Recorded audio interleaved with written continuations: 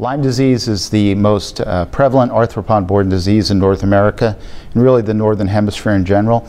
And the incidence of Lyme disease, as well as the spread of the tick populations, is occurring rather dramatically and quickly throughout North America. So let me tell you a little bit about some breakthroughs we made in our vaccine research, and focusing specifically on outer surface protein C, or OSP-C as it's called. We've recently developed a new vaccine that capitalizes on outer surface protein C, which is one of the most abundantly made proteins by the Lyme disease spirochetes during infection in animals.